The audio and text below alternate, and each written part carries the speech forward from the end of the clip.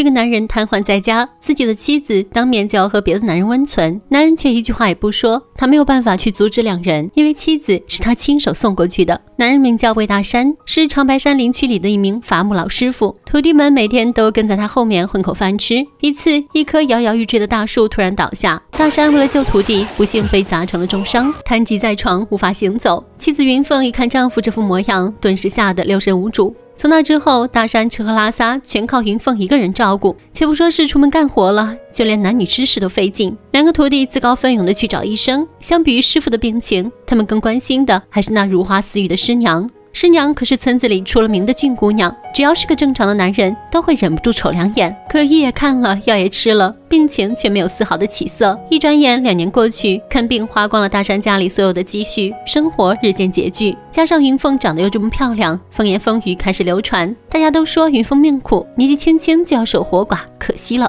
大山的徒弟黑塔听到他人口中的调侃后，忍不住替师傅师娘说好话，谁知对方变本加厉，诬陷黑塔3天2头的往师傅家里跑，肯定是去解馋了。黑塔忍无可忍，直接给了那人一拳。混乱之时，云凤走了进来，众人一见到云凤才安静了下来。这帮男人们或多或少都对云凤抱有一些想法。这晚，大山将徒弟黑塔叫进了家门，几杯酒下肚，大山难为情地说出了自己的想法。你看，我现在已经成了废人，什么都干不了，这日子没法过下去了。要不你入门拉帮套吧？黑塔一听，这还了得，当即就要甩脸走人。我是你的徒弟呀，做这种事情传出去了，以后还怎么见人？拉帮套是东北地方特有的一种陋习。如果当家的主人因为重病不能够继续工作的话，就会找一个身体强壮的男人入门来照顾整个家庭。当然，这活也不是白干，主人要将老婆的身体当作酬劳送给对方，陪对方睡觉。黑塔虽然很乐意帮师傅，但那个女人是自己的师娘啊，如果真的拉了帮套，以后自己的脸面真挂不住。可大山却比他还难受，要不是这日子过不下去，谁愿意给自己整顶绿帽子戴呢？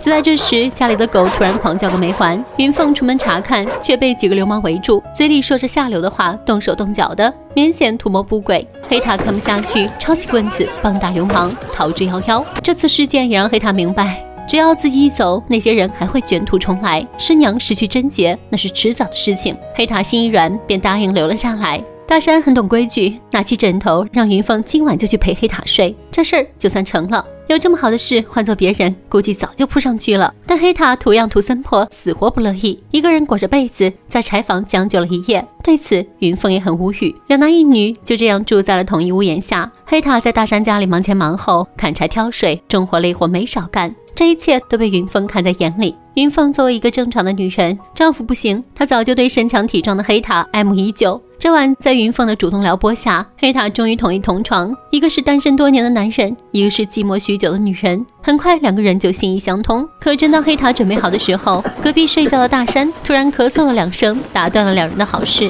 黑塔心领神会，瞬间产生愧疚和罪恶感，连忙穿好衣服冲出了门，只留下内心失望的云凤暗自神伤。看得出来，这大山虽然表面故作大方，但心里还是很介意的。第二天的早饭，3人都有些尴尬。黑塔一个劲地吞咽着粥水，什么话也不说。吃完饭就拿起工具干活去了。看到这一情景，大山有些担心，连忙拉住云凤，明知故问：昨晚你和他到底有没有那个？他要是老不碰你，就拴不住他的心啊，知道不？云凤也急了，甩开他的手，怒斥道：不是你不让的吗？玩欲擒故纵，哪个男人受得了？像你这种男人，撒泡尿淹死自己得了。中午，师娘云凤给干活的黑塔送饭，黑塔嘴里啃着饼，眼神却总是情不自禁地飘向云凤。吃完饼后，云凤又递给他一盒烟，黑塔有些不好意思，告知了自己不愿意接近云凤的理由。他想让云凤守着贞洁，自己也好积点阴德。这狗屁理由直接让云凤不悦，一声不吭地走了。可没走多远，云凤就不小心摔倒在了雪地里。黑塔急忙上前，两人的视线交错到一起。这次黑塔再也克制不住内心的感情，抱在一起的两个人在雪地里滚来滚去。从那次之后，两人之间便再也没有了隔阂。黑塔也脚踏实地地留在大山的家里干活，不仅帮家里打野味，还整天背着大山四处求医。一段时间后，黑塔也融入了这个家。看着黑塔和云凤眉来眼去，你侬我侬，大山心里很不是滋味，心里也开始变得扭曲。晚上，云凤准备和黑塔关灯睡觉，大山醋意油然而生，让云凤到他的床上去睡。云凤本想过去，但黑塔拦下了他。于是云凤借口不舒服，不想过去睡。大山训斥了2句：昨天不舒服，今天怎么又不舒服？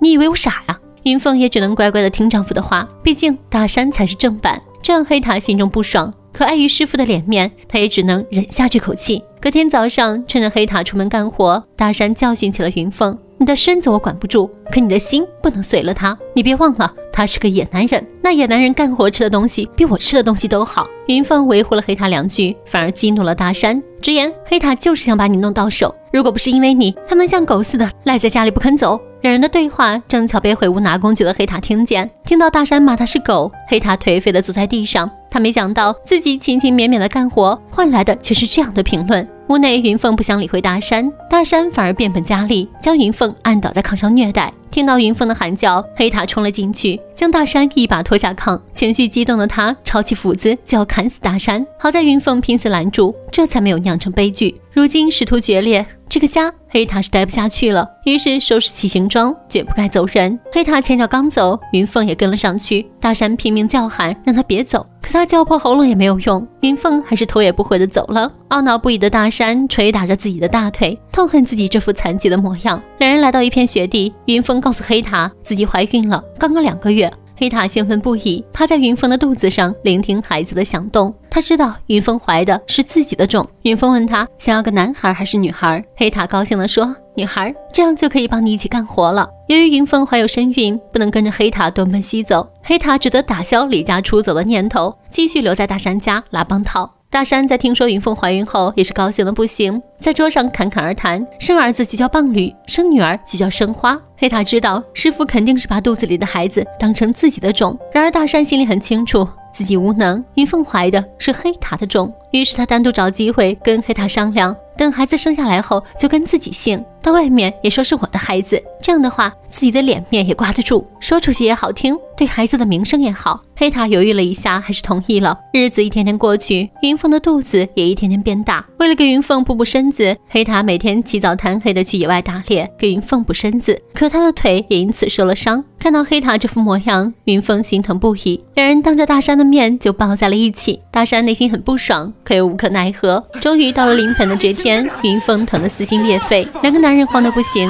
急忙找来接生婆，但接生婆却十分淡定，说每个女人都这样，就跟下蛋一样，一下子就过去了。可赶到时，却发现情况不容乐观，难产的云凤开始大出血，接生婆也束手无策。冬天的夜里，黑塔将云凤拉到了诊所。一开始，医生还觉得黑塔钱给少了，不给治。黑塔不得已跪在地上磕头，恳求医生救救云凤。医生看他有情有义，便破例帮他这一把。很快，婴儿出生了，母女平安，是个女孩，这正合黑塔的愿。7年的时光一晃而过，女孩也已经长大，管大山叫爹，管黑塔叫叔。她和大山的关系十分亲近。听说山里的温泉对治病有好处，女儿便天天用小爬犁拉着大山去洗温泉。大山是大心眼里喜欢这个女儿。没过多久，奇迹发生了，大山的病日渐好转。俗话说，一个槽子里拴不住2头叫驴。黑塔开始犯起了愁，如果大山的病真的好了，那么自己就得卷铺盖滚蛋。晚上，大山拄着拐回到了家里。现在的他腰不酸了，腿不疼了，肾也不虚了，感觉要上天。云凤看到后喜不自胜，看着紧紧拥抱的夫妻俩，黑塔的心里既高兴又失落。高兴的是师傅的病好了，失落的是自己也即将滚蛋。夜里洗漱干净的大山打算重振男人的雄风，黑塔也识趣地表示自己今晚跟孩子睡，让云凤跟大山睡。可云凤早已经对大山没有了感情，抱起被褥就要离开。黑塔连忙跑上前劝起了云凤，看在黑塔的面子上，云凤勉强同意了。听到旁边的动静，这下子轮到黑塔睡不着了。不久后，新中国成立，国家规定实行一夫一妻制，这意味着这种拉帮套的陋习就要被废除。云凤也必须尽快做出选择，究竟是跟着黑塔还是大山？黑塔哭成了泪人，他担心云凤会跟着大山。看到如此的黑塔，云凤很是心疼，当即表明自己是他的女人。晚上，大山摊牌了，现在他是身体好了，底气也壮了。他直截了当地告诉黑塔，自己从来没有想过卸磨杀驴的缺德事，可眼下形势如此，必须快刀斩乱麻，否则会让村里人笑话。黑塔知道这大山话里有话，就是要让他早点滚蛋，于是反驳道：当初你死活把我拉到你们家那会儿，你怎么不怕村里人笑话？这么多年，我跟你家挣吃的喝的，当牛做马，你怎么从来不怕别人笑话？听完这些话，大山明显有些羞愧，毕竟黑塔干了这么多年活，没有功劳也有苦劳，没有苦劳也有疲劳。两人扯来扯去，最后决定把选择权交给云凤。云凤的回答也很直白，自己对大山已经没有了感情，房子田地什么的通通留给大山，自己则带着孩子和黑塔净身出户。但大山坚决不服气，他表示如果自己不松口，云凤你也走不了。云凤也挑明了，从头到尾都是你出的主意，现在就想过河拆桥了，改天他们就挑个日子去村公所把婚给离了，一了百了。曾经恩爱的夫妻现在就要各自纷飞，大山是越想越来气。第二天他就借着机会私自抱走了孩子，准备就此远走高飞。云凤得到消息后哭得泪流不止，冤家宜解不宜结。黑塔知道这件事根源还是自己，只要自己离开，那这一家子也算是守得云开见月明。可怜的云凤只能无助的哭泣。躲在屋外的大山看到哭得撕心裂肺的云凤后，暗暗下了决定，在从黑塔离开的路上，云凤只求这个爱人能再抱抱自己，从此两人一刀两断。可这时女儿却突然跑了回来，山脚下大山背着行囊悄然地消失在茫茫的雪原里。这一次他真正做了一次好男人。旧社会时留有许多的陋习，拉帮套就是其中之一。拉帮套的意思是指一种马车拴马套的形式，在一匹马拉不动的情况下，会再套上另一匹马帮忙拉。在当时来说，拉帮套在东北非常普遍，但是以现在的眼光来看的话，这件事情有些匪夷所思，怎么会有人愿意给自己戴帽子呢？其实细细想来，这也是一种帮扶行为。随着时代的发展，法律的完善，这种陋习早已消失。现在的人们可以享有自给自足的幸福生活，爱情再也不用因为生活和经济的压力被迫与人分享了。值得一提的是，片中的女儿是马思纯演的，而女主蒋雯丽是她的小姨。关注我，品味电影人生，下期再见，拜拜。